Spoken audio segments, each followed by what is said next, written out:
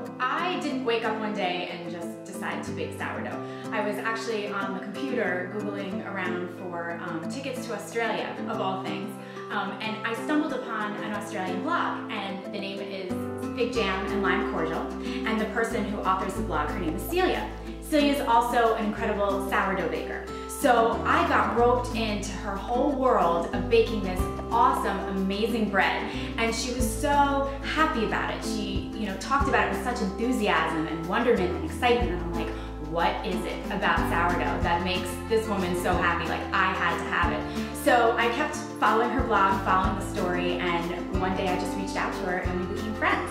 And the cool thing is she sent me some of her sourdough starter. So she dried it from liquid form to these like little white flakes.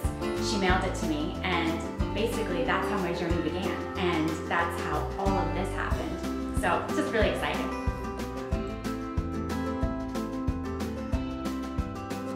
So what makes this book really unique, something that I wish that I had when I first started baking sourdough, is that it's a beginner's guide. So you'll find in here lots of step-by-step photos, all of the steps for sourdough explained, so that if you want some more knowledge or you have questions about certain things, you can go and just read it at your leisure.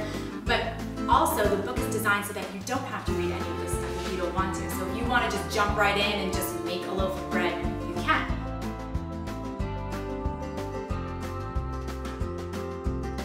The recipes are basically no need. You don't have to get in there and like punch the dough and like get all crazy. You just basically throw everything into a bowl, give it a quick mix, and let it rise overnight, or let it rise, during the day for a really long period of time. So you could go do whatever you have to do.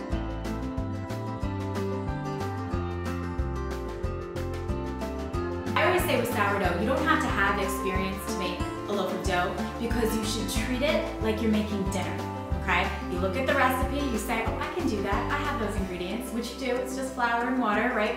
And just follow the directions. Everything else, the scoring, the shaping, the designs, the pattern, all of that will come later. If you could just follow the basic directions, just like you would any other recipe,